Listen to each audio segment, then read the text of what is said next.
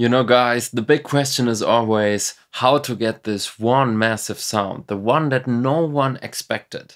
Like, for example, in Wasted by Joyhauser, the sound on the drop. Should we check out how it's done? Let's go.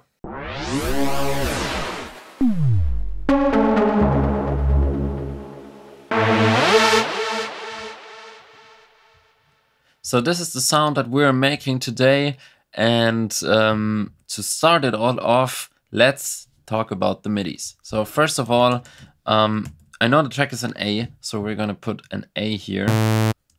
And we know that there's some kind of movement, right? It goes from like a lower feeling to a higher feeling. So naturally, we would just add a higher note. And that's actually not all that wrong.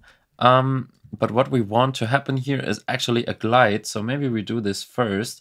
And I'm gonna set the whole thing to mono legato, which means whenever two notes are overlapping, which we should do now, the two are overlapping now, then the next one is going to be played because it's mono. They're not going to be stacked on top of each other. But because if we enable the portamento time, right, the glide, then there's going to be a glide, a pitch from the one note to the other, only when they're overlapping. So that's very interesting.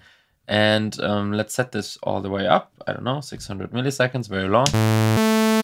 Now it doesn't work because the notes are not overlapping, but if we overlap them, we get this little pitch, and that was way too much. We didn't even reach the end of the pitch, right? So let's go a little shorter.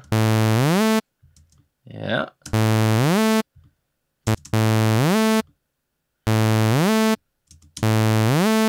Yeah, something like this, something about around 200 milliseconds, right? And yeah, this is already like the base that we need for our sound. This is the MIDIs, and this is the glide effect that they are using. And now let's think a little bit about how the sound is done. So first of all, I'm gonna use two saw oscillators now and detune them just a little bit. And maybe one could even go an octave higher. Yeah, because this is where we get the high pitch kind of content from. And I'm pretty sure that we need to use a lot of unison. Yeah, that's much better. Much better.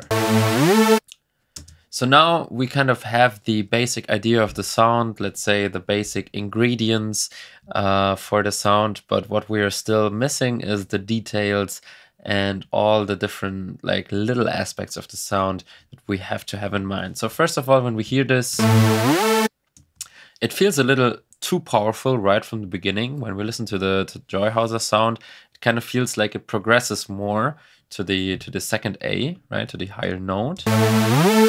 So we have the progression through the pitch already, but there should be something more.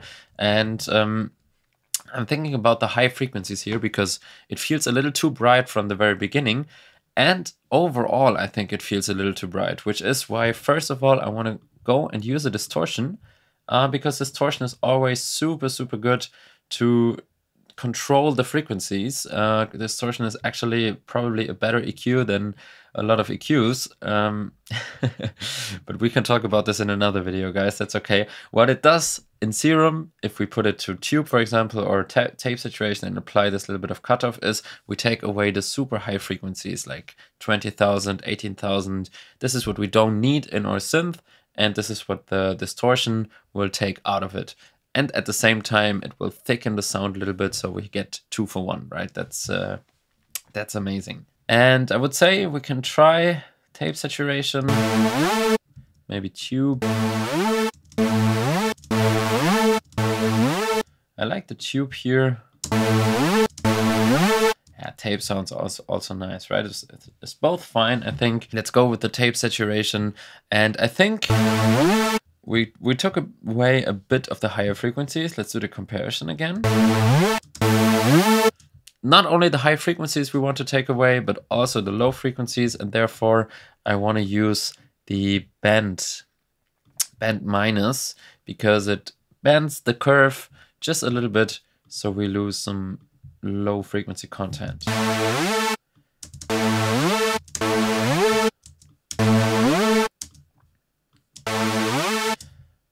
Depends on your hearing situation right now. On the phone, you might not be able to hear it. Maybe take some headphones or both, or best maybe listen to it in the studio, and you will definitely be able to hear the difference when band is applied. It's somehow very subtle, but at the same time very cool effect and works very well.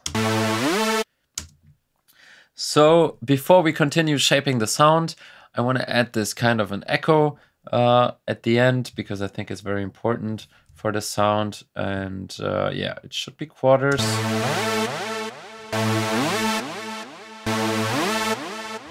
Yeah, perfect.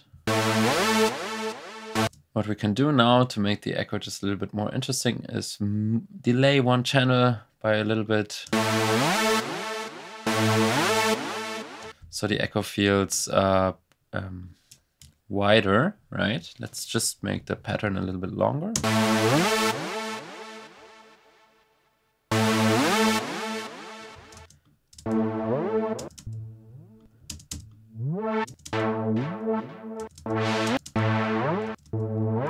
And now essentially I think we need two types of envelopes, maybe not both of them at the same time. First of all, we need a plucky envelope, just a little bit.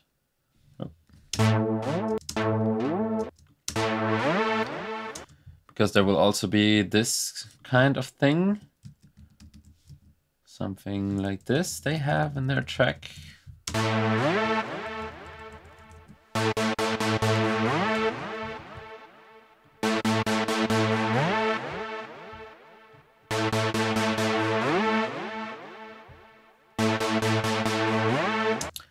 And then what I think we also need is something like this, like a little opening of the cutoff.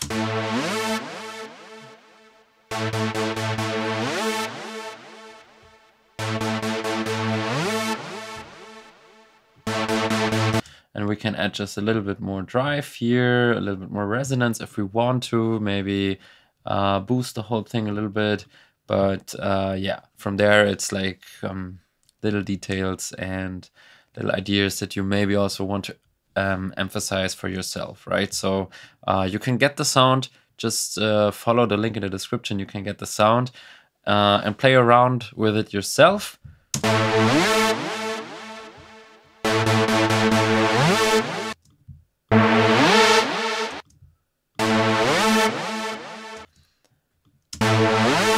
For example, you can also make it a bit more detuned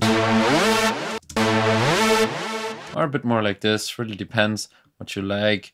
And this is how you would make the sound essentially. So I hope this was helpful for you in understanding a bit more how to build up that synth, and also how to like have an idea in mind, like the sound should open up a bit and then apply different things like the glide or the envelope 3 here now on the cutoff to emphasize on the ideas that you already have in your mind.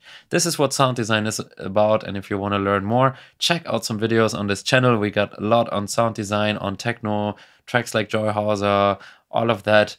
You can find it on the channel, and every video comes with free downloads, so go check it out. Until then, I would say have a good time and keep making music.